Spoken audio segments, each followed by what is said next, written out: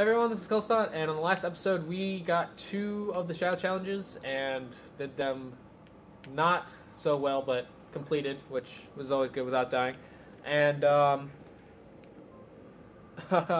we are going to move on to the Broken Stair now, so here we go.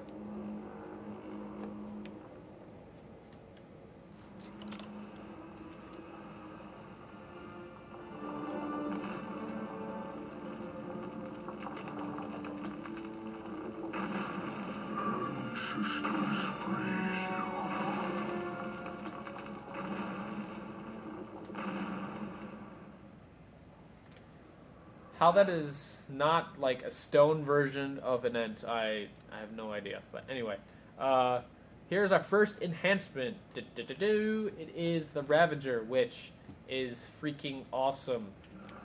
Especially if you love using the environment like I do. It makes everything, that much easier. I recommend you attach it to the Chaos Eater, although with this achievement specifically, it does not really matter. Take a little info. Guaranteed souls for destroying environment objects by any means. That just gets you a couple more souls from environmental kills. Excuse me, from destroying the environment, which means when you're using it to kill people, you'll get more souls out of it, which is nice. And then just overall damage. Passive, as far as I can tell, and my little experience, the passive bonus this takes effects always. So you do not have to have it equipped in order to get the effect of a passive bonus from an achievement. And this is from one of the legendary enhancements, which it does not need to be equipped for its passive ability to work. So I believe that's the case for all of them, but I might be wrong, and feel free to help me out on that. Anyway.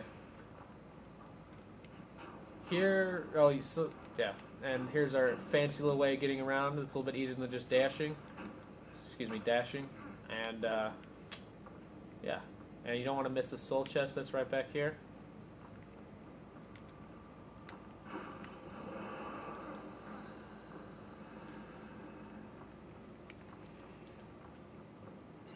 And right there, behind behind that ice for the Tremor Gauntlet is a champion artifact, and we'll be back to get that. That is the infamous one that, see, there's only 4 here. This is another place where some people say to get the High Flyer achievement, but there's only 4. There's only 4. You cannot get you need to get 5. That's why that Shadow Challenge is the best place to do it. If you didn't get the first time around, I know it sucks to try to, redo the whole thing, but I swear that that's probably the best place to do it.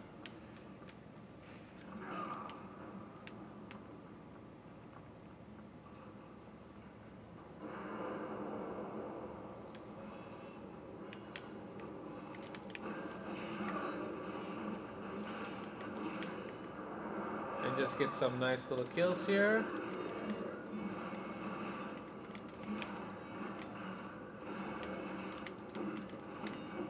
And I think the scythe is the most effective in the air, believe it or not.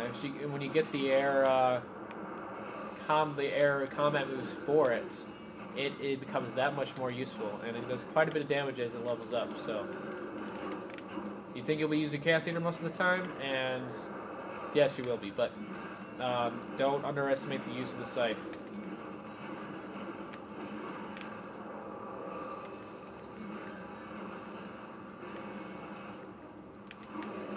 For that, and then like during the instant kill moves or in the B moves, you actually can damage the guys around you, which is nice.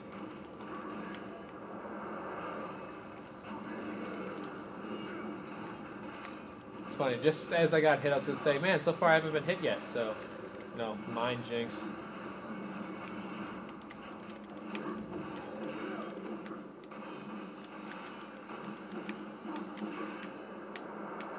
And that should be it. Alright. Moving on.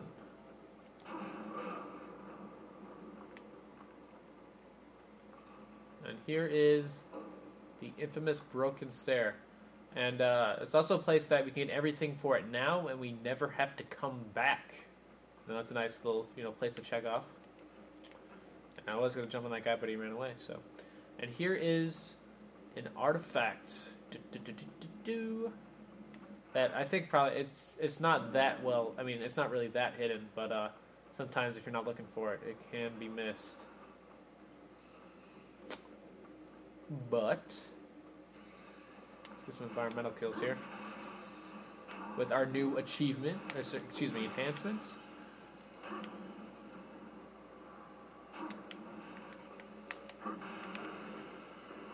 Ha! You exploded because a car hit you.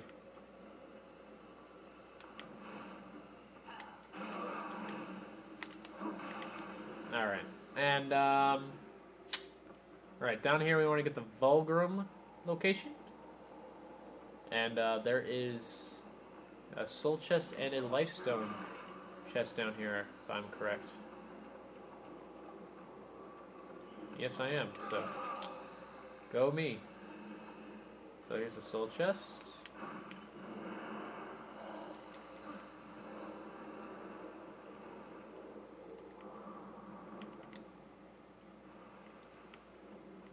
And here is lifestone number 3. And I don't know if we'll get number 4 in this episode, but definitely the next for sure. And we will have our first completed lifestone, or heart container, or heart piece, whatever. Now this game is definitely Zelda on steroids, and that's why I love it so much. Alright, get the Vulgrim Loke right here. Let's do a little shopping. Shoes. How was that video? Like a year? But anywho.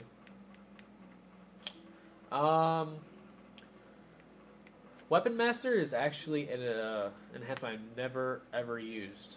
Ever. Bane I definitely use, but that's not something I want to save up for. If you have the money, I would recommend picking it up. Wrath Shard, actually I would recommend waiting until after the Twilight Cathedral. But of course it's up to you. Because early on, when you don't have any combos, you want to use them as much as possible. Yeah, here we go. Here's the other one of the air moves I was talking about. And a stone skin. Yes, you want to get this early on.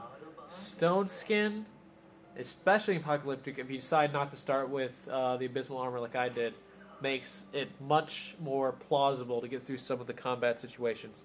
And should not be overlooked, even at the higher levels. And again, it does increase damage as well as, you know, just defense as well. So, we'll, that is the wrong menu. And we will equip that right now. To the B. Alright. Thanks, Vulgrim. Anyway. See how long we got. Got 4 minutes. Alright, so we are going to start heading up there again. I don't know if we'll get the Lifestone or not this episode, but definitely the next.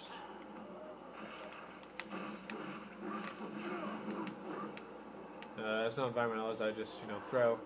Oh, there might be some chairs in here. Yeah, there's not. And there's nothing back there, so we just head on up the stairs.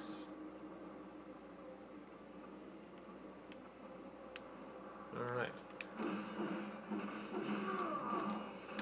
What do we just get from the Scythe store? Do it in a sec. Stupid zombies.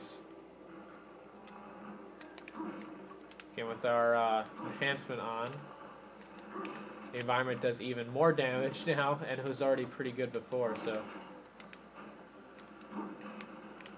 Alright, another environmental kill to add to the tally, and get the soul chest right here.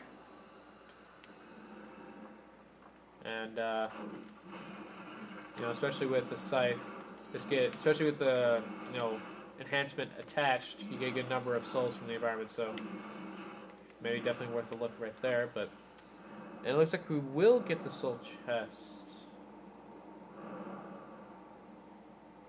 or excuse me, the lifestone number 2, which is always nice.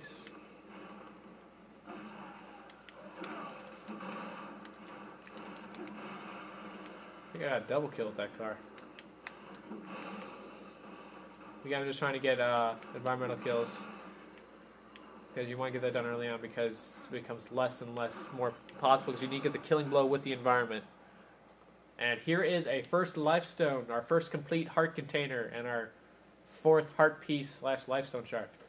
And, yummy. And we have it before the first dungeon, which on Apocalyptic, again, without the Abysmal Armor, makes it that much more possible. So, it is a little bit early, but I'm going to cut off before the major boss thing that's right here. And so on the next episode, we will...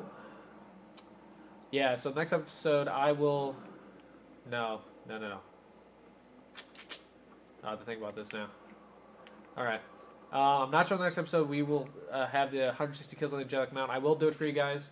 I might make that its own separate video, so you might have a couple of short episodes here to try to fit it all in. So, alright everyone, this is Kuddlesnot, and thanks for watching.